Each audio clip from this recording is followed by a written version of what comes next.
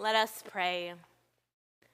May the words of my mouth and the meditations of all of our hearts be always acceptable to you, O God, our strength and our Redeemer. Amen. I invite you to please be seated.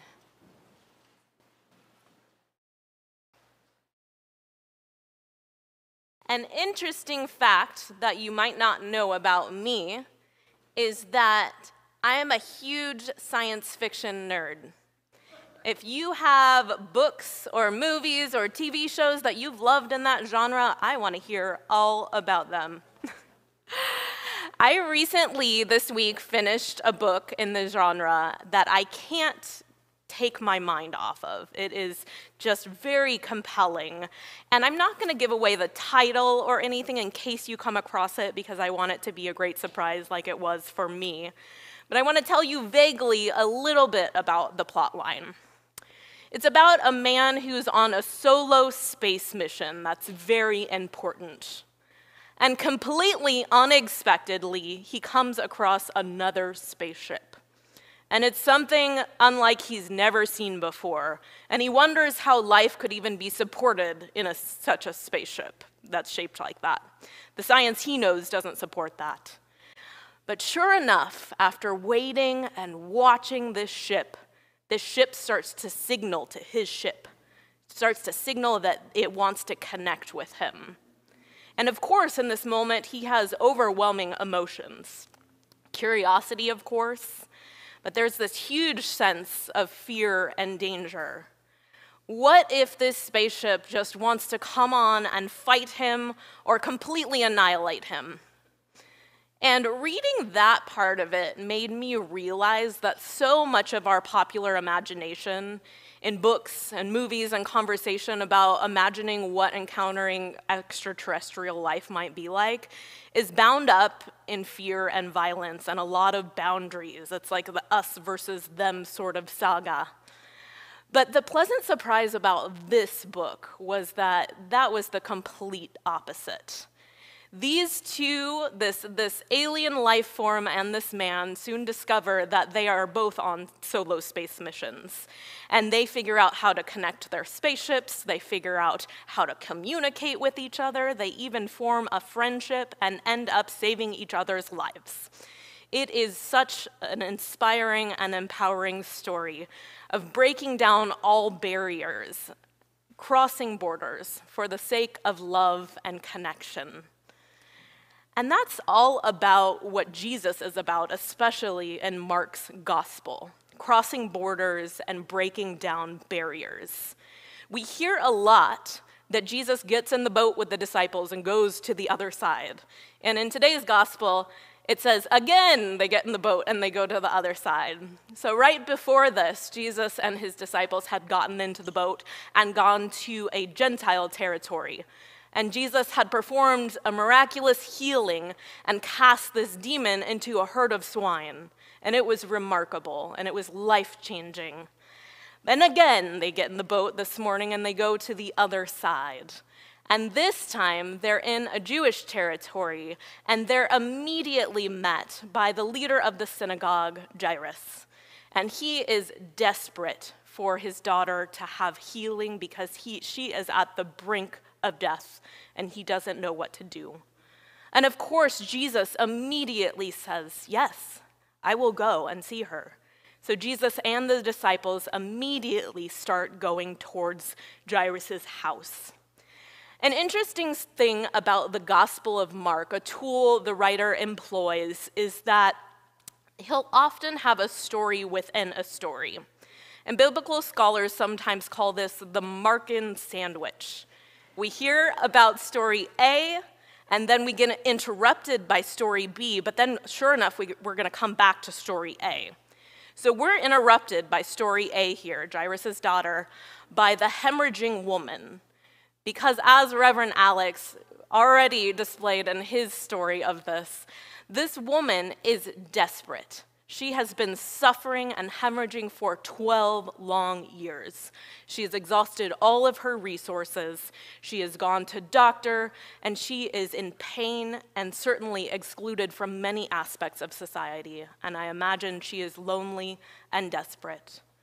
But in that loneliness and desperation, she also has courage, and she has faith. She has courage enough to reach out and dare to touch Jesus' cloak, believing that that could make a difference for her. And sure enough, it does. She is immediately healed, and the miraculous thing about that is that Jesus notices too that something has happened, that some energy has gone out of him. And he swirls around in the crowd and asks who that came from, who touched his cloak. Such a ridiculously seeming thing to say in such a crowd of people where there's lots of jostling around and bumping into each other.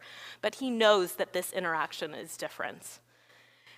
And miraculously enough, too, this woman could have run away. She could have chose more isolation and more pain. But she chose to also have courage and to confess to Jesus that it was her, that she had reached out and she had asked for healing and received it. And Jesus didn't respond with violence or confrontation, but he responded with compassion and understanding. That intimate term, daughter, your faith has made you well. Go in peace. And then we get back to story A, the seemingly important story with the high-standing synagogue leader and his daughter. And before this interaction with woman B, the hemorrhaging woman, ends, people from the house have come over and say, don't bother, Jesus, don't waste your time. She is already dead.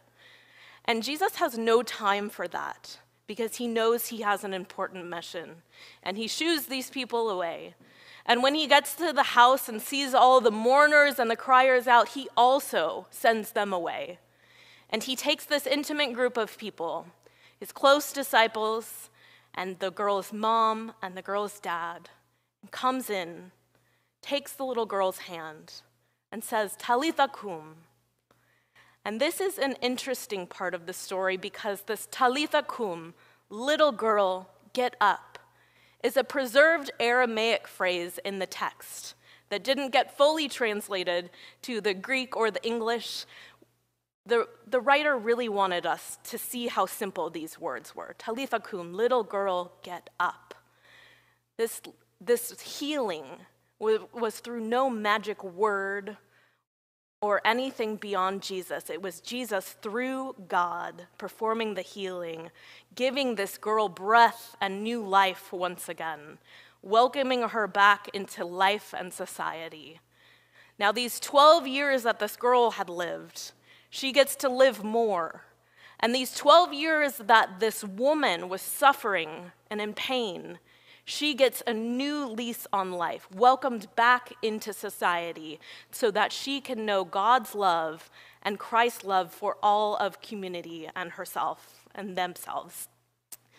And it's all interesting because it's bound up in this theme of crossing boundaries and breaking down barriers that get in between us and the love of Christ.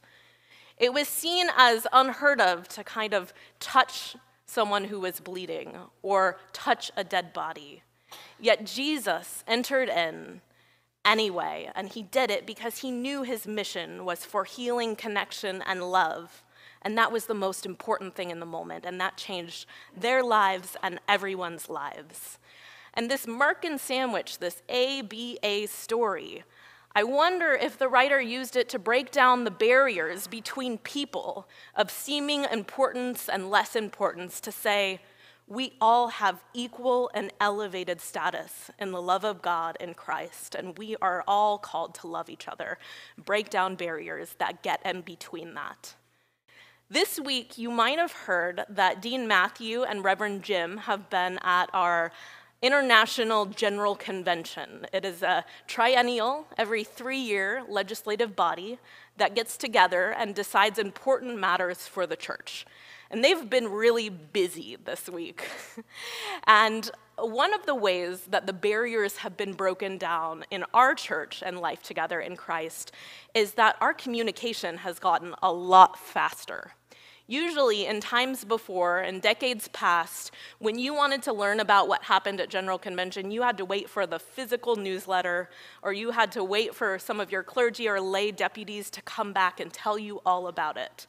But in this day and age, some of you might have witnessed that we've been blessed with a live stream. We've been blessed with immediate internet articles and people's commentaries on social media, and slews of pictures and hopeful videos about what's been going on.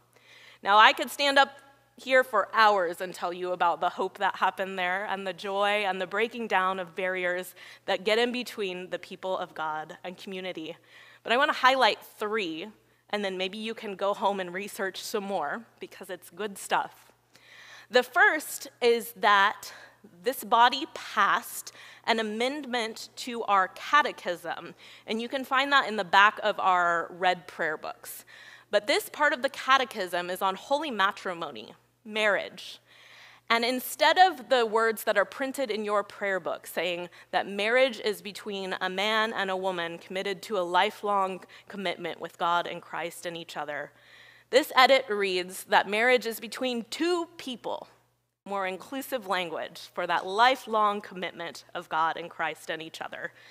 And that was a resounding yes from those bodies, that they wanted to make that change.